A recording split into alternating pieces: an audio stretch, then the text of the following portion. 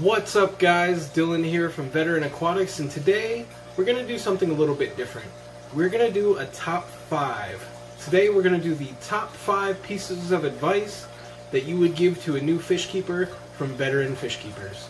As always, make sure to like, comment, and subscribe, and I'll see you in a second.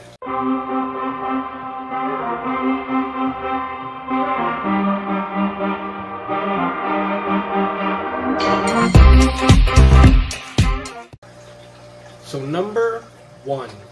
So this is in no particular order, but the number 1 piece of advice that was recommended for new fish keepers: make sure you do your water changes.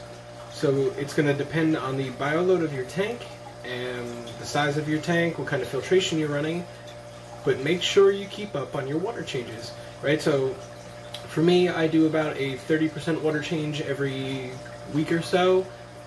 Other people that have super heavily stocked tanks may have to do 40-50% every week. Some people that have large tanks that are lightly stocked might have to do it once every 3 weeks. It really depends on what kind of fish you keep, and it really depends, again, on the filtration. So number 1, do your water changes. So number 2. Again, these are in no particular order, but do your research before buying fish.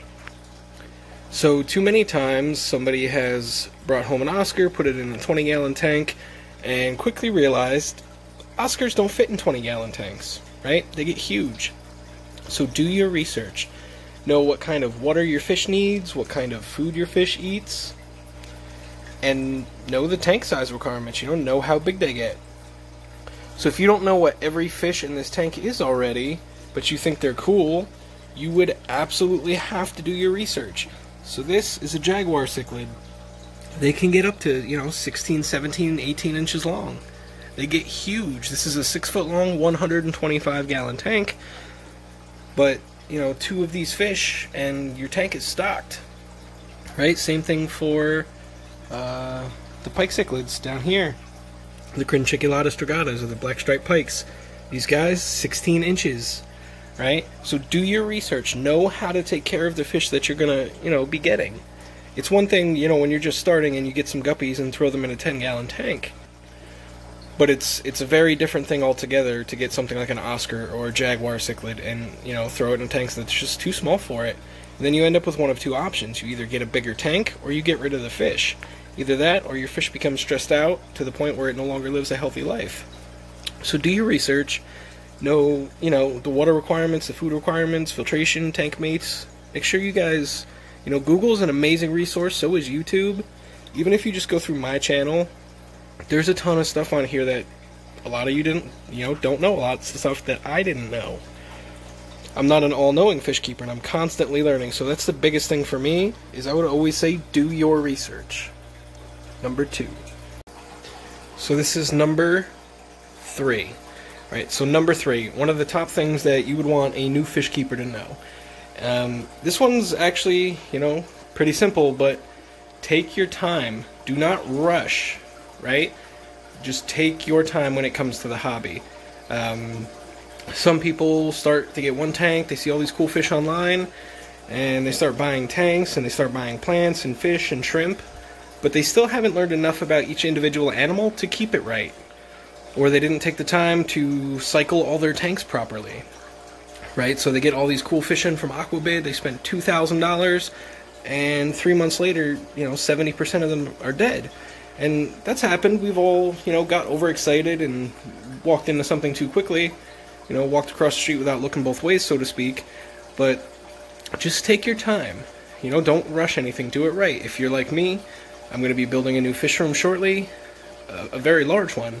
So I'm going to have to take my time, plan it all out, make sure I make the most efficient use of the space, run the central air system, auto water change system, all the stuff that I want to do. That's going to have to be in place before I can take the myriad of empty tanks I have and put them in the fish room. So number 3, take your time.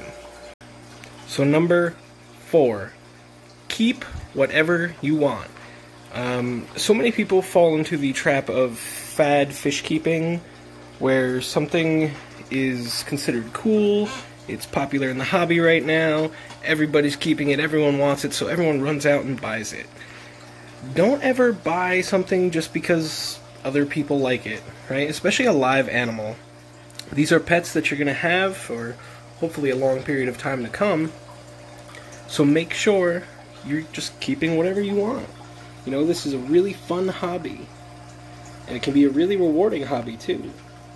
Just make sure that you keep whatever you want to keep, and don't ever keep something just because it's the cool thing. Now, that said, don't ever not keep something because it's super mainstream, you know? Yeah, everybody's got bettas, but bettas are awesome. There's a reason why everybody has them. You know, guppies are cool. If you've never had guppies before, I would definitely consider keeping them. So, just because something is or isn't cool, it doesn't matter. At the end of the day, it's your hobby. These are your pets. Buy and keep whatever you want. Number 4. Number 5.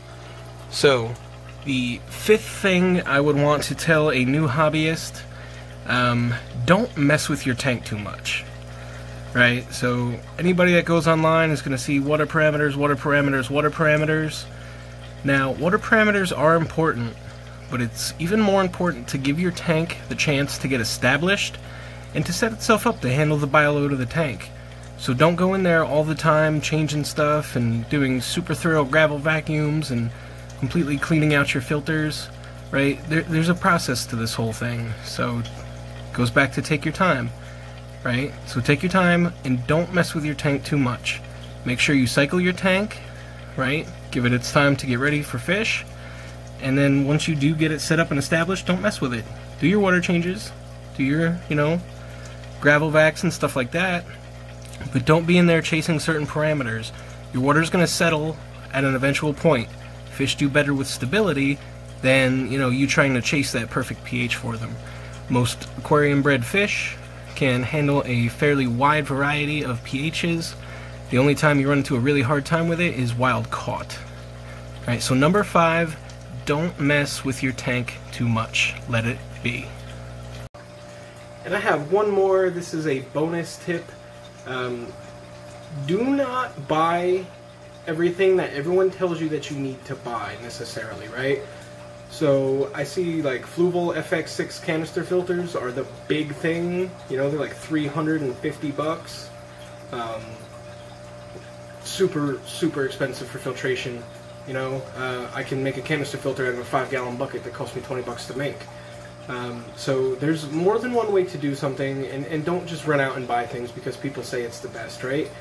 They're not necessarily wrong. The Fluval FX6 is a good canister filter. It should last a long time, right?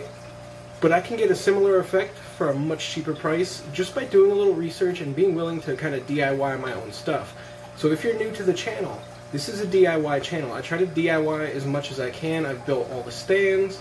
I've put together some of the lids on these tanks.